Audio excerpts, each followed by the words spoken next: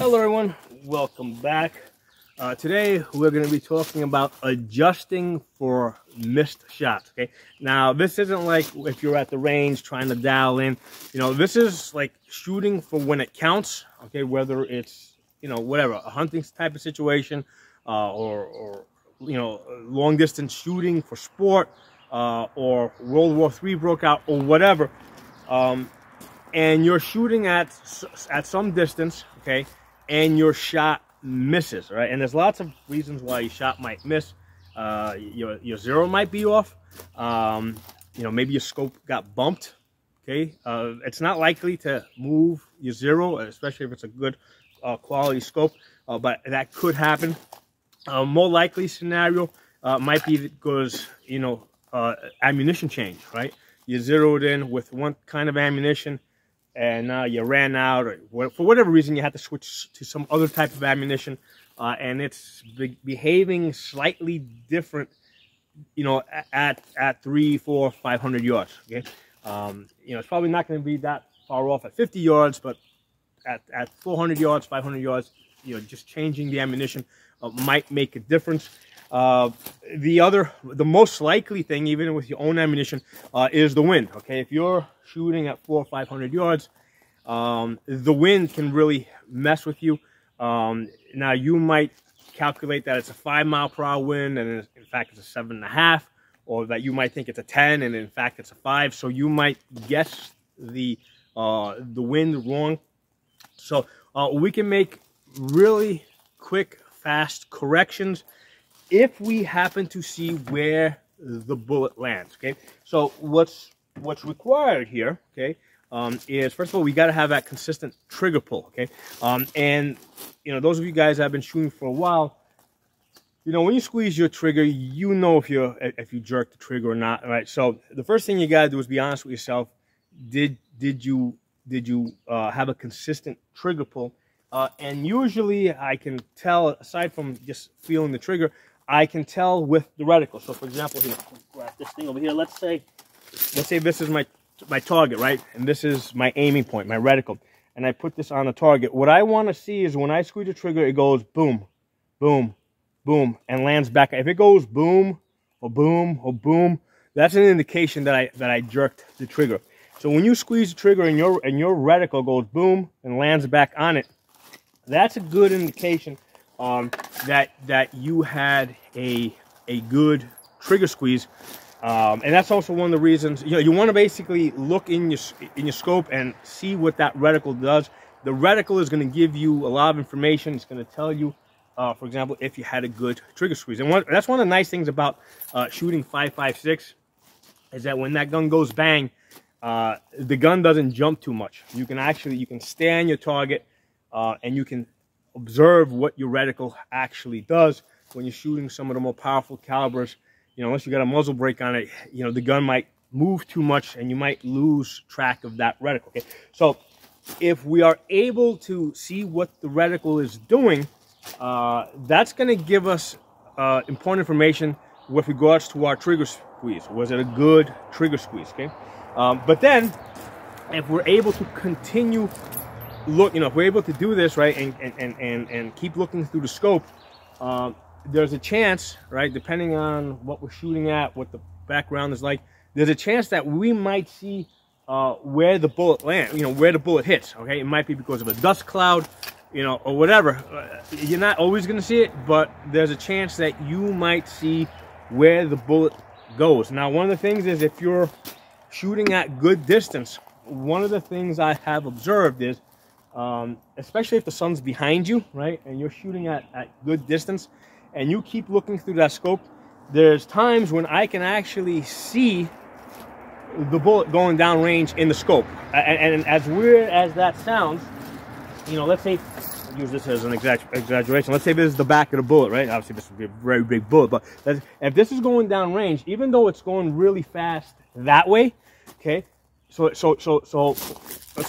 say the bullet's going that way. It's going really fast that way, but the up, down, or side to side motion is not much. Okay, so if you're observing this from the back, all right, a spotter can definitely see the back of the bullet because he's got usually has a better scope, a bigger lens. That's one of the things that a good spotter is looking for. A good spotter is actually tracking your bullet all the way to the target, and he can give the shooter information like that. But even if you're shooting yourself at long enough distance with the right lighting, you can kind of see the back of your bullet get all the way to the target, or you can see the impacts, right? Because let's say the lighting conditions aren't right. You can, sometimes you might be able to see the impacts, especially if it's like a sandy, dusty, type of area, and you might see where they hit. So if we see where the bullet hits, we can make a really, really fast adjustment, okay? So rather than, the last thing we want to do when it really counts is start trying to mess with the dials, right?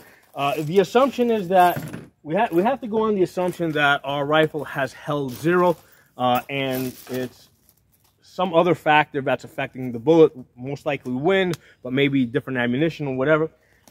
So I've got 2 different reticles here, right? This side over here is the Griffin grid. This side over here is the Raptor. So let's say I'm shooting at 400 yards, right? So with the Griffin grid, basically it looks like, first of all, let me show you on a piece of paper what it looks like, and then I'll show you this blow up, okay? So 2 different reticles we're looking at. So this is the Griffin grid. That's what I have in my primary arms. That's in the primary arms. SLX 1 to 10 by 28. Each of those dots is exactly 1 mil apart, okay? So this doesn't give you win holes or anything like that. They're just 1 mil apart, and you use that for measuring, okay? Now you can also use this for win holes, right? Because basically, you can memorize certain numbers, like let's say with a 5.56, I think, let's say at 500 at I think with a 10 mile per hour wind at 400 yards, it would be a 1. If it's a crosswind, it would be a 1 mil hold, and then at 500 yards with a 10 mile per hour wind, it would be a 2 mil hold. Okay, so you can figure out which, you can make wind adjustments with this. But basically these are symmetrical dots. Okay, so we're gonna look on this side over here. All those dots are symmetrical. They're basically equally spaced 1 mil apart. Now on this side over here, I've got the M8 Raptor, which looks like this, okay? All right, so that's your M8 Raptor. So these dots over here, they're not perfectly spaced apart.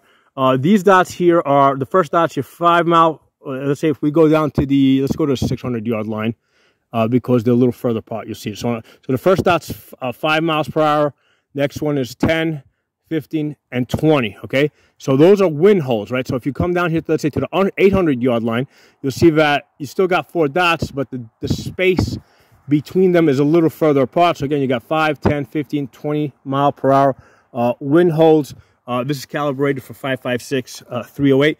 Now, interestingly enough, on this line over here, on the 800 yard line, the distance between these dots is about 1 mil apart. Okay, so if we needed to do some milling, we can use this 800 yard line, right? That's a quick way I found to basically, obviously with this particular reticle, I've got mill lines out here in the scope, but if you have one of those Raptor scopes that doesn't have mill lines built into it, it turns out the 800 yard line, those dots are about 1 mil apart. Okay, so you can use the Raptor that way for range estimating. Okay, so let me put the paper down. I'm going to kind of give you guys a blow up over here.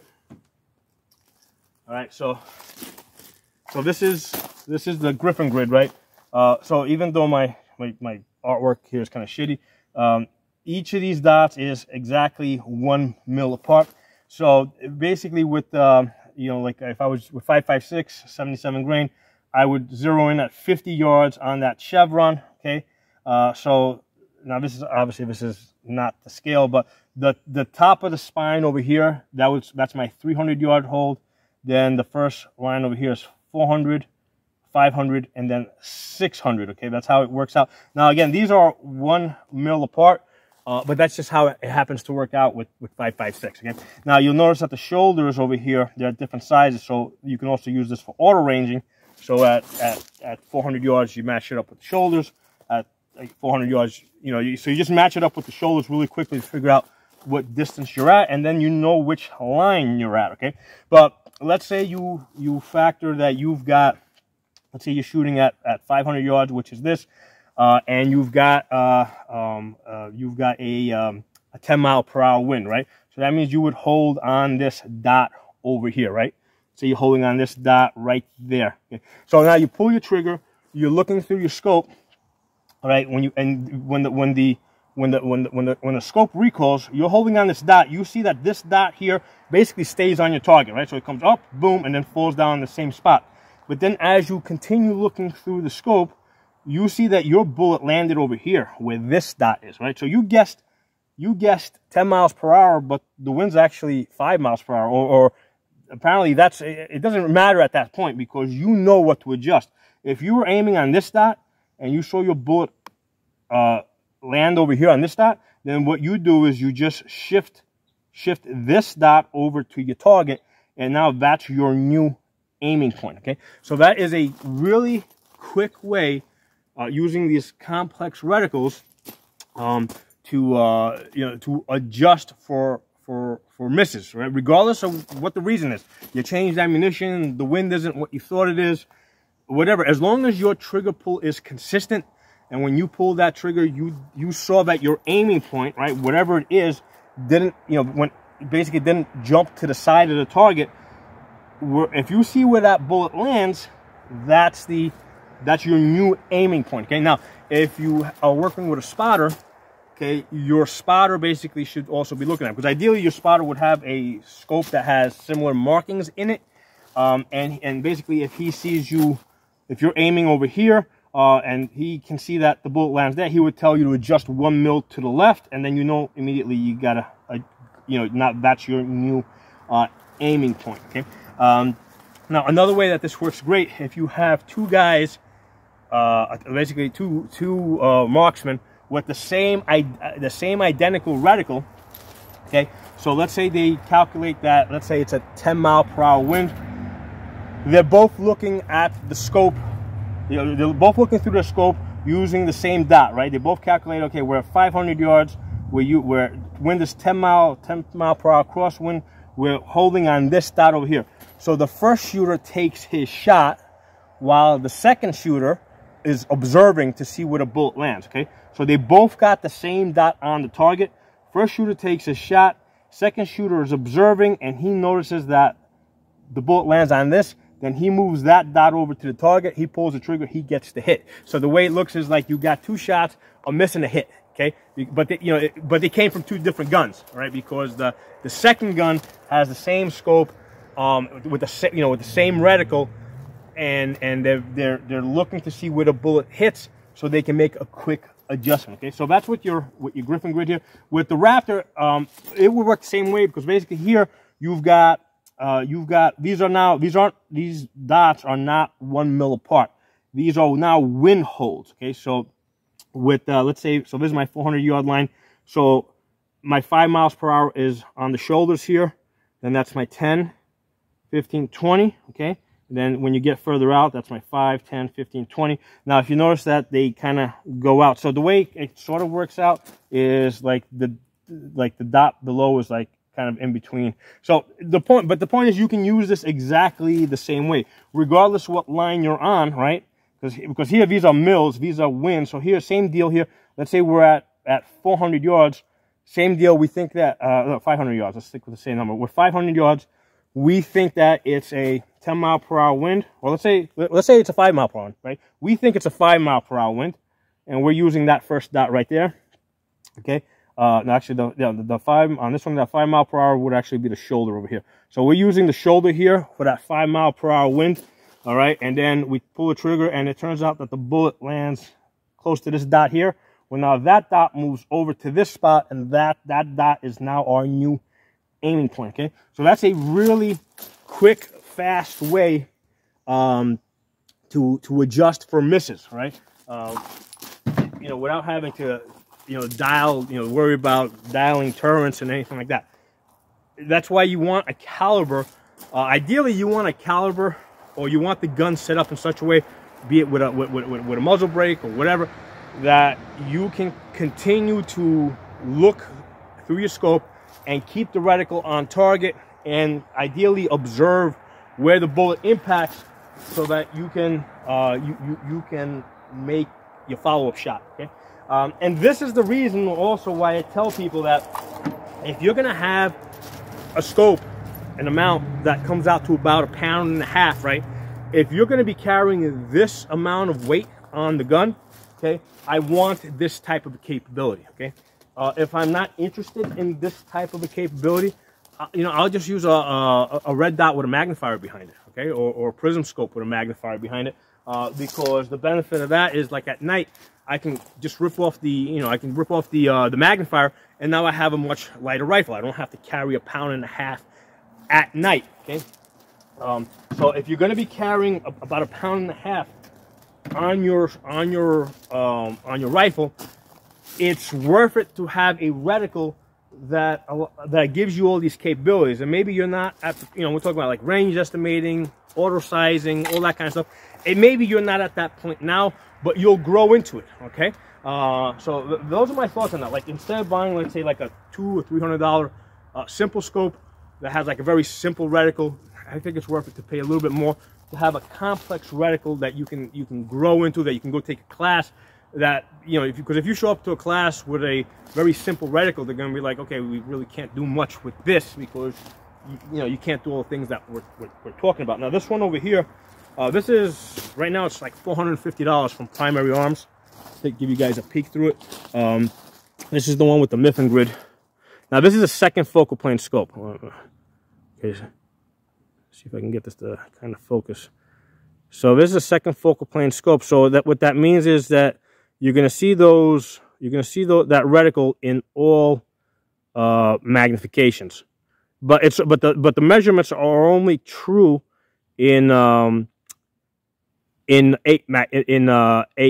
max magnification. Actually, this is a 10. It's not an 8. So this is a 110. So you got to be in your max magnification for those mil dots to be accurate.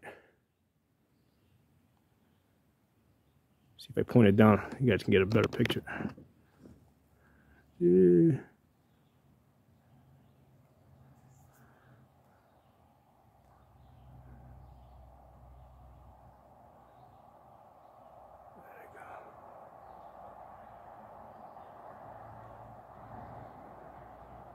Yeah, you can actually kind of see it in the shadow over there.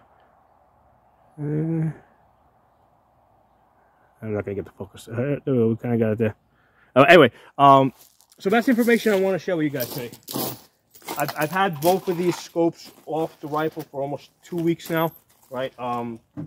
Because basically I took these, I got away from the gun range, took these out into the city, and basically I had put these on what would normally be realistic type of targets, on cars, on people, on bicycles moving, on boats, airplanes. Okay, and that's one of the things that you got to do with this type of a scope, right?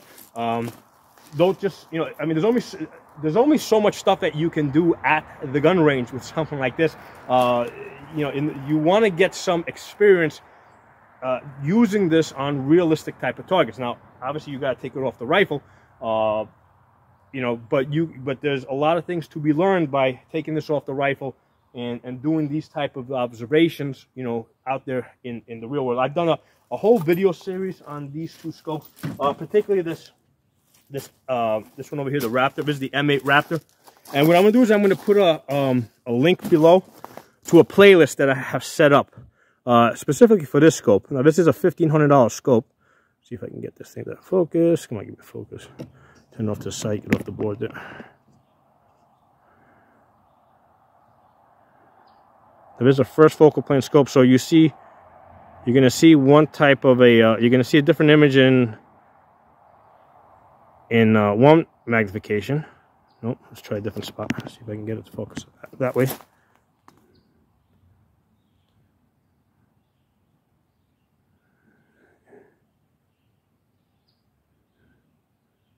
Bring it a little bit.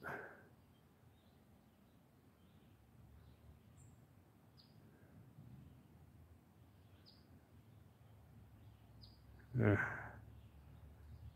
I don't think it's going to. Somebody has told me to try doing a manual focus, but I can't make it work on this camera. All right, let's try max magnification. If you can see the reticle. Oh, okay, that's a little better. So you see a different image when you are in your max magnification, which is 8 power on this scope. So yeah, I just want to give you an idea of what these reticles actually look like. But anyway, that's the deal with bring the camera back out, with adjusting for missed shots for whatever reason. You know, different ammunition, wind. You know, keep that aiming point on the target. Try to observe where your bullet landed. Okay, and then wherever it landed, that's your new aiming point, right? So if I take a shot there, let's say I'm just completely off. This Griffin grid gives you lots of dots here. So let's say I'm holding over there and all of a sudden like I end up with a hit over here. Well, now I just shift this to my, you know, I shift the scope up, put this dot on my target, pull the trigger, and I should get a hit if my trigger pull is consistent. Okay. So in the comments and in the description below, I'm going to put a playlist with a lot of videos that I have done with working with these complex reticles that I think you guys will, you know, you'll get a lot of useful information out of. So thanks for watching. I'll talk to you all soon.